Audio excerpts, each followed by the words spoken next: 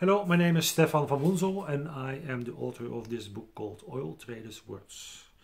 Oil Traders' Words is a book with about 2,500 various words, terms and definitions that are used on a daily basis in the day-to-day talk of the trader, the operator, the refiner, the broker, the surveyor, the agents, the shipping people. Daily used discussion. A lot of jargon we use in our language, and therefore I found it very important that we are explaining what all those words are meaning and give a little tips and advice. A lot of words you also find on your daily emails, and actually you see a lot of abbreviations and you don't know clue what it means, and you just don't ask, because why should you ask? Well, you don't need to ask anymore because it's in my book. Go to Google, go to Amazon.com, go to any other bookshop, try to find it and just order it. It's only $26.50 or 18.5 pounds, so not expensive at all. One of the words I'm talking about is related to trading, related to fuel trading, and that is the high lows. What are the high lows? It's not the high prices and the low prices. No, when we talk about the high lows, it is actually the spreads between high sulfur barges and low sulfur cargoes, CIF cargoes, Northwest Europe. It's the high-low, the difference in sulfur value. And that is a very much traded tool for hedging low sulfur fuel because there is more liquid market in the barge prices. But yeah, if you buy something with low sulfur on a low sulfur quotation, then you find the paper tools. And then the high lows can be a nice trading tool. Some people do it for hedging. Some people use it also just for speculation, because they think that when the high and the low sulfur are so close, then it will widen again.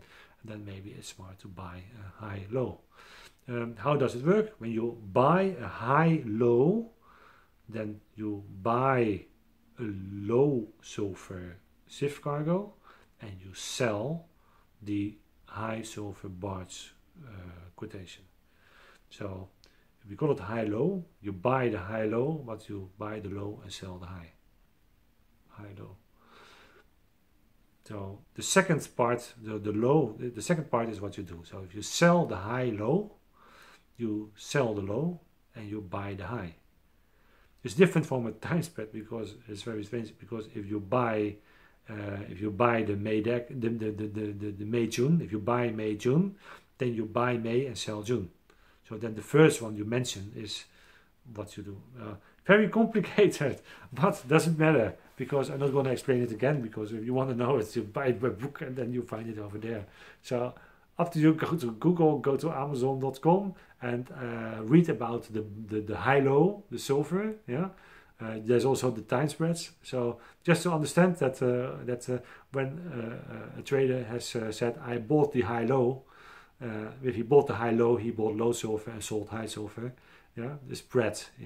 So, well, good luck with that. Google it, go to Amazon.com.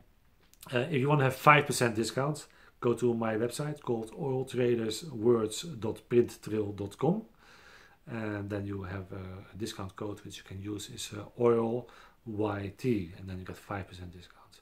Well, it's very complicated maybe to explain the high-low, but up to you. I mean, buy the book, go to Google, find information. I hope I made you curious enough at least, and it's well described there.